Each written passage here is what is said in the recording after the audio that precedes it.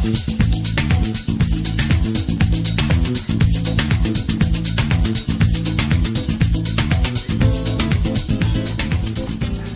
today, I'd like to talk a bit about the untapped creative potential in flight. Since the beginning of our ancestors' imagination, they've looked at flight as a metaphor for creativity and innovation. Jung even felt that the dream of flight represented freedom, the ability to break through the impossible, getting through barriers. But I would argue that today, in our current public imagination, that the ability to fly is limited. What we see as the possibilities for flight is primarily transportation or combat. Getting from point A to point B, whether it's parcels or people, efficiently, or military uses, or in perhaps my imagination, exclusively comic books, superheroes that go out and fight crime. But I'd say that there's a lot more to flight than that. I think there's a lot more opportunities, a lot more potential than the way that we currently think about the ability to fly. I'll use this mic instead. Cool.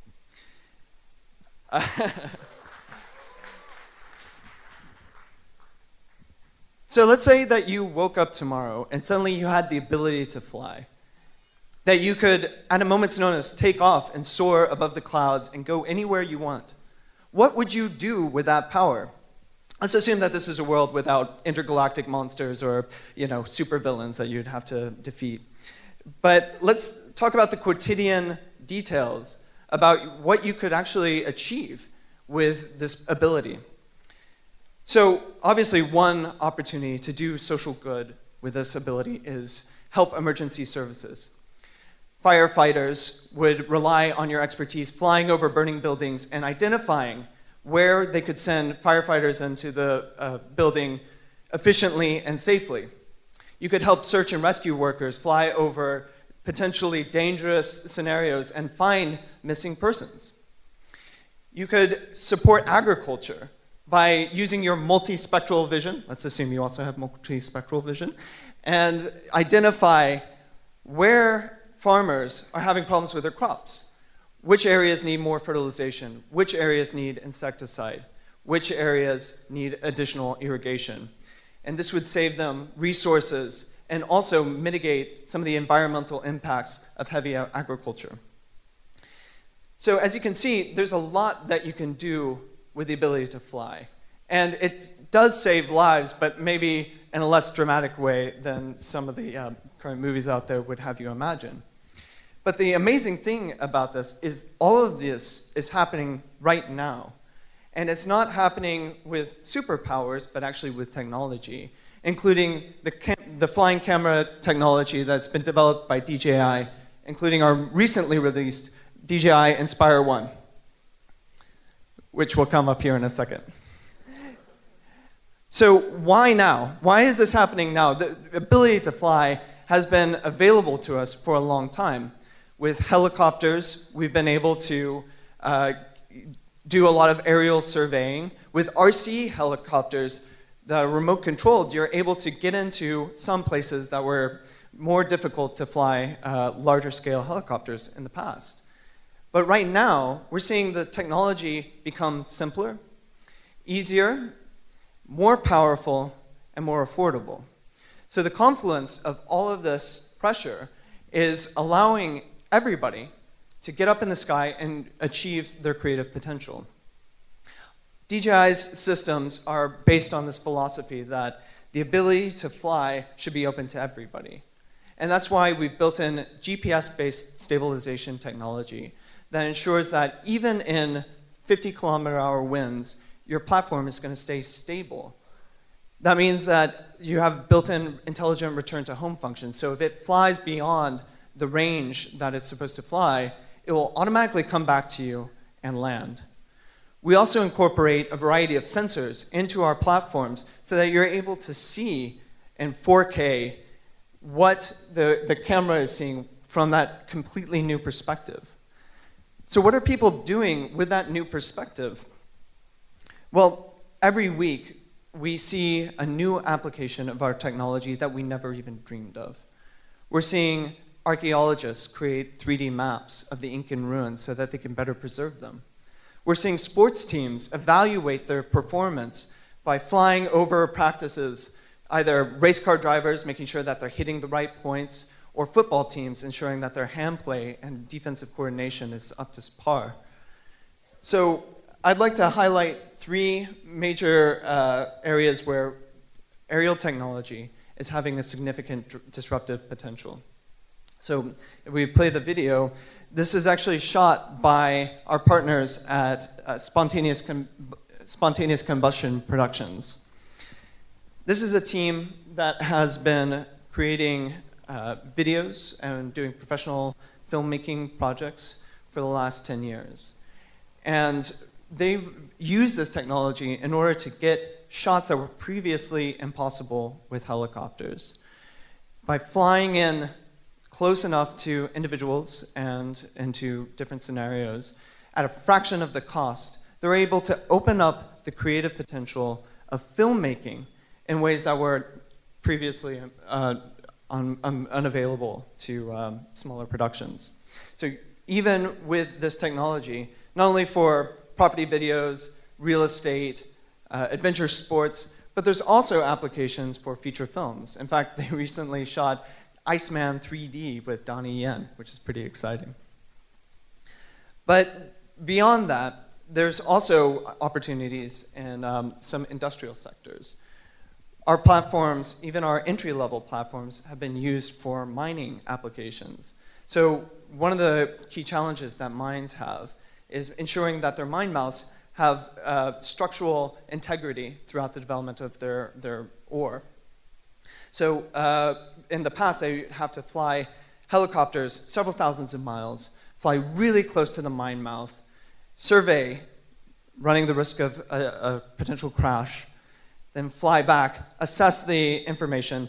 Typically, this entire process costs several days in terms of time, potentially lives, and thousands of dollars of resources, both in terms of renting the helicopter and also fuel. With a $1,000 DJI Phantom, mines can press a button and it will automatically survey the mine mouth, create a 3D map in near real time, and process the entire process of this flight and creating a 3D model takes about 20 minutes to 1 hour. So significant savings in terms of time, manpower, and personal risk. The last example I wanted to leave you with is a little bit more inspiring for us. In a lot of emergency disaster areas, whether it be fire damage, earthquake, or floods, the first thing to go is the communication system. And this is also one of the most vital functions of emergency relief efforts. The ability for people to call a hotline and say, I'm stuck at this location, or triangulating cellular data so that people know where to look for survivors. Using our systems, not only can you survey emergency situations a lot more efficiently, but we're also seeing a team in University of North Texas develop cell towers that can be mounted to some of our platforms, fly over disaster areas, and be able to provide instant communication resources to those that are stuck in disaster zones. So all of this is to say that we see tremendous potential beyond some of the traditional uses of flight. Marshall McLuhan, the famous media thinker and philosopher, believed that all technology is an extension of ourselves. So the wheel is an extension of the foot. Our clothes are an extension of our skin. Cameras being an extension of our eyes. But how to think about flying camera technology? I would argue that flying camera technology is an extension of our imagination. that it allows us to reach places that we never thought possible, and allow us to do more than we ever believed. So my challenge to you, when you start seeing challenges that you don't know the exact solution for, and requires a new perspective, my challenge is to let your imagination soar. Thank you very much.